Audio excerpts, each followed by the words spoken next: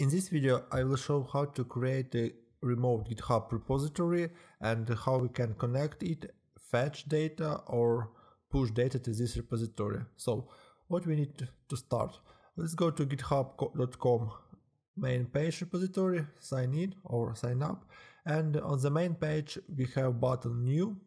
Let's click it, and here we can create our first repository. I will add name git demo, so we can do it. I will git basic. So yes, it's a unique repository, so we will create it public. Also we can create private, and nobody else can use it if you do not provide access to this repository, but private is okay. And also I would check this checkbox, initialize this repo with readme. It means it will create first commit with readme file, and it's done just for simplify this demo, because the first commit will be added, and then I will show how to pull this data from the server. So let's check it and create repository. So here we have our git basic repository is created. We have one commit, we have readme file with this line, and right now we need to clone this repository to our local machine. So let's go to clone and download, and here we can use SSH because we already created SSH key. Let's copy it, and let's go to our console and go to the folder where we are going to put this repository. So in on our computer, let's copy paste this command. It's just URL, but it doesn't work. What we need the command git clone and this line. Let's click it. So cloning. So right now we have a problem with connection to our GitHub repository because of when we generate the SSH key, we set another name, not the ID RSA, what is default. So to solve this problem, we need just add this key to our key store. Let's call command SSH add and add this git basic name. We already generated it before. So let's call it. It mentions that it's added, and now let's go to our folder. But first of all, let's check if it works. Let's call command sshvt.github.com, and here we will see that hi, you are successfully authenticated. So everything works great. So now we can go to the folder where we are going to save our repository, local repository.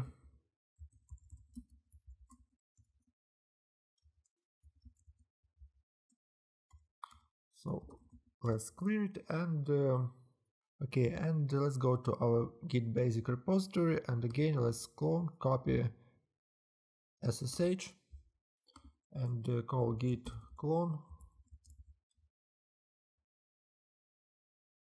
Now we see that everything is okay. Let's check our folder. We have git basic. Let's go to git basic, check. So here we have readme. We can open it. Git basic, it's okay, it works fine.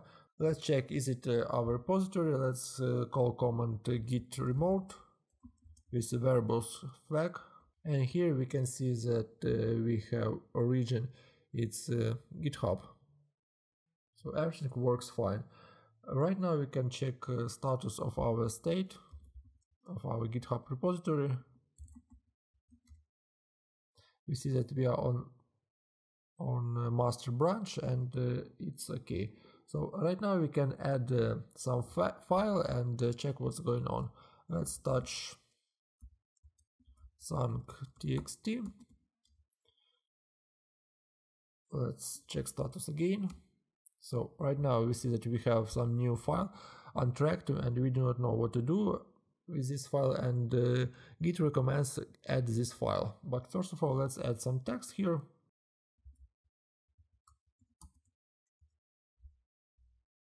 Let's add our first line of our song. Let's save it. And right now we can add this file. So let's call git add and file name. check again status. So now we see that it's a new file song.txt, and Git recommends to restore stage to remove all changes, but we don't need to do it. We want to commit this file and push it to server. So let's commit our changes. So let's call git commit with comment edit song.txt. Let's commit it. So again, status, we see that there's nothing, everything is committed, but if we will open our Git repository, we will see that nothing happens here. It's because we need to push our changes to remote server. We need to synchronize our repositories, local and remote. Right now let's check our log, git log. We will see that right now we have two commits. The first one, it was created when we created repository and added readme. This initial commit, it was created by another email, and we added song.txt. Right now we need to push our changes, so let's call git push, and here everything is pushed. Let's check what's going on the server, and here we see that we have one file. Okay, so it works. We can see it's what we expected. So right now I will show you one more option how we can clone a repository. Previously we used SSH, and it's because we created SSH key on our computer, but we have also Linux server without SSH key. We didn't add it yet, so we can use HTTPS option. As we created a public GitHub repository, we don't need to authorize or do something like it, so we can just copy SSH path and go to our server and clone repository in our server. Let's check where we are. It's empty home folder. Let's git clone. So we see that it's done, it was successfully cloned. We do not need to add password, login, or even SSH key. Let's check what we have. We have git basic. Let's go to this folder. And we can see that we have all the same files.